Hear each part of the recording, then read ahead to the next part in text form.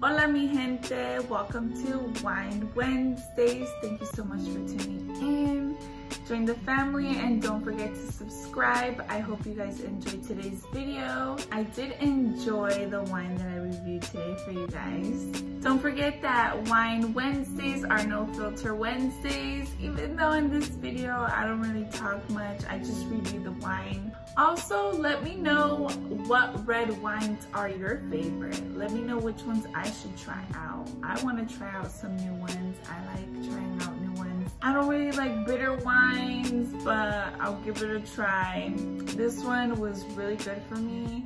So if you guys want to know how that went, keep on watching. Okay, so for today's wine, I did choose another red wine.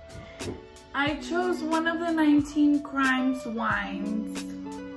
Why? Because the bottle looked interesting. The bottle caught my eye, you know, the matte type of feeling. It's really nice. It says right here, the 2016 red wine. It does say the 19 crimes turned criminals into colonists. Upon conviction, British rogues guilty of at least one of the 19 crimes were sentenced to live in Australia rather than death. This wine celebrates the rules they broke and the culture they built. All right, sounds awesome. Percentage, it is 13.5% of alcohol.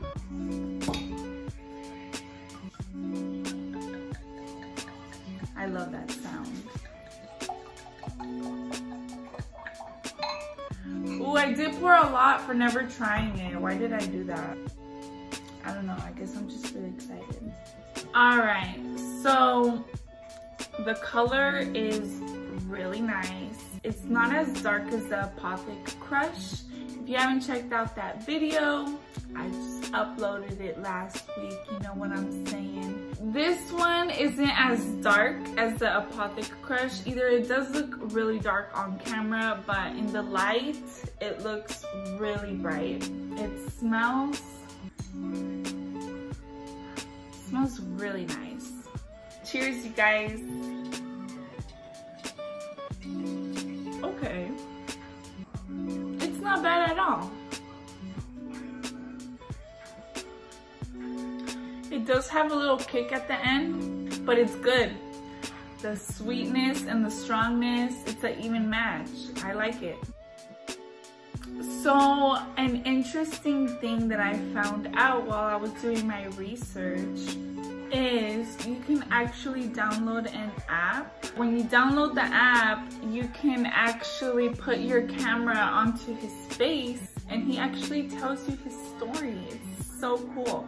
I haven't personally tried it. I want to try it after this, but yeah, I thought that was really cool. Some may call me traitor, others hero, but I call myself Michael Harrington. This gentleman right here is John Boyle O'Reilly. He was a member of the Irish Republican Brotherhood, for which he was transported to Western Australia.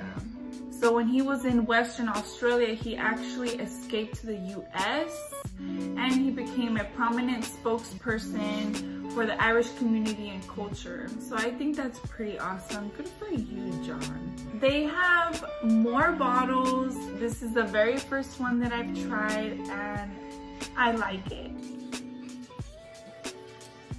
Even though it is a good balance for me, taste-wise, it's not all the way there, but it is good. I really don't know how that makes sense, but if you try it, you'll know what I'm saying. I rate her an 8. An 8 out of 10.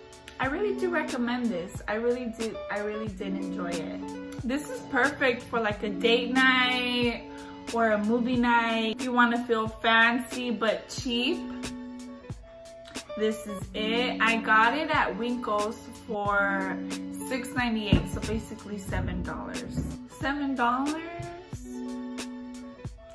for some good wine? Hey, why not? I also recommend drinking this when you have like a good fancy dinner, you know, when you and your man have a steak night and you guys have mashed potatoes and veggies and you just want to have that nice glass of wine to just match your nice looking plate, this is it.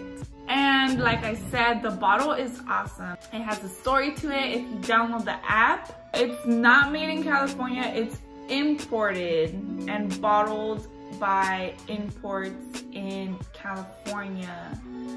But I believe it is made in Australia, southeastern Australia, yes. So shout out to Australia.